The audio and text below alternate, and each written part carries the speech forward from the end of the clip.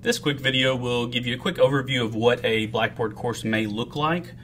It's important to note that every course may not look the same, as different colleges and departments have their own templates that they use, which may include banners that say, for example, Rankin's College of Business.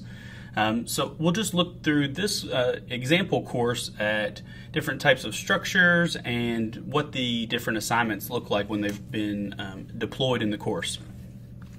So you should generally see something that says faculty information or faculty contact information or course information.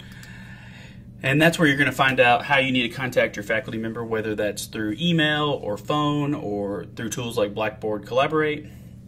This is just an example, so you don't actually see a faculty member's contact information there. You may also find your course syllabus and schedule. Sometimes these documents are combined, and that's okay too. They'll be listed. Some faculty members will include these on the course menu so they're easier to find and access. You're also going to look for something that says My Grades, and this is where you'll find the grades for this particular course that you're working in. If you want to see all of your grades or quickly access grades from another course, you go to the top right corner of your screen where your name is located and you'll click that, and this opens the global navigation menu where you'll be able to check for announcements and grades and jump to other courses. So now let's talk about how you may see content in your courses. Some faculty members will use language like units or weeks or modules or maybe even chapters. So look for language like that, and that's usually where you're going to find the different pieces of content. That may be YouTube videos, PowerPoints they want you to review. So let's take a look at what assignments typically look like. So let's take a look at how the different types of assignments look in Blackboard. This first one is a Blackboard discussion. This may not necessarily appear in your course. I've just put that here so it's easier to identify. And this icon will always be associated with discussions. The next item down is a midterm. That's built using a test tool, and this icon will be visible for any test or quiz that you take in Blackboard. VoiceThread's another common tool that may be used for discussions or presentations or lectures, but this VT icon is what you'll look for to kind of identify that. If your faculty member has an assignment, this is what it's going to look like, this paper icon. And assignments are typically going to be used for submitting Word files or PDFs of your written work. Although you can submit other files that may not necessarily open in Blackboard. And that'll be for you and your faculty member to coordinate. So if you're in a course that uses a specialized software, those kinds of files can be exchanged through Blackboard, but they have to be opened in their software. And then finally, these last two, this is an assignment like this rough draft, but it has Safe Assign enabled. And what Safe Assign is, it's a plagiarism detection tool, the same as Turnitin. They both detect plagiarism. Turnitin it's separate from Blackboard, but it functions in the same way. So if you see Safe Assign or Turnitin, don't be alarmed.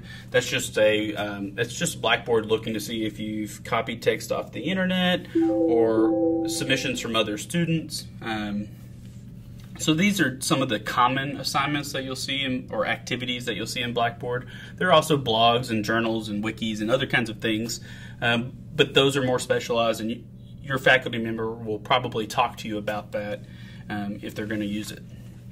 You also may see different tools linked on your course menu. So for example, we have discussions. It's just a quick way to get to the overall discussion board where you'll see the different available discussions.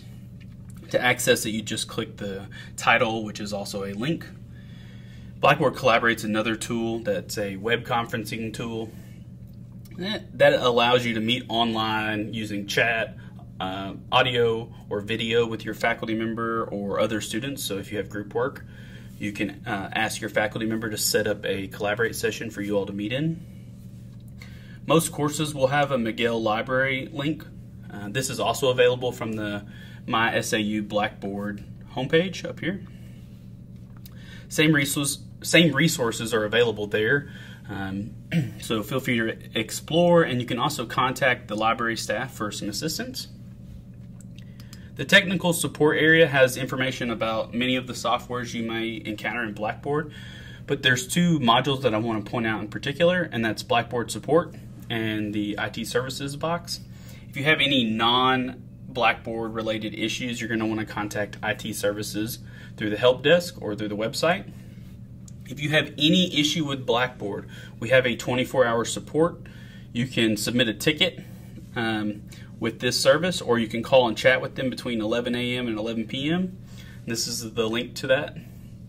And below you'll find different links, so if you need to check your web browser to make sure it's up to date and compatible, if you want to watch some Blackboard video tutorials, which you also have access to a course now called Getting to Know Blackboard. And then finally you have Blackboard FAQ, or frequently asked questions, and quick start guides. These are going to be links to kind of walk you through particular tasks. Finally, the last thing I'll just kind of look over is Respondus and ProctorU are two proctoring services we have on campus. Your faculty member will let you know if you're going to be using either of those, and there's a link in each box to request support. And finally, if you need help with Microsoft Office or installing the campus version, this box and this link will take you to IT services information for that. And finally, university policies and learner support. This will give you quick access to different areas of the campus. If you have accessibility concerns, please contact the disability supports. If you have accessibility concerns, please contact the Office of Disability Support Services. Or you can also contact your faculty member and ask them to reach out to the online learning office to help make the adjustments needed to accommodate your needs. Anyway, we also have university policies. This will kind of cover things like academic dishonesty and integrity. Use these as needed. They're also available online. If you need to reach out to admissions or counseling services or anything like that, these are quick links to those resources. And you'll also see the University Writing Center's information here, tutoring services if you're a veteran. So feel free to explore these. They'll link directly to the SAU website. So if you haven't spent much time on the website, this will kind of help you with that process. So this is just a quick look at what a course may look like in Blackboard. There will be other videos to walk you through how to submit various assignments. If you have any questions, just make sure you reach out through our 24/7 support or by emailing onlinelearning@saumag.edu.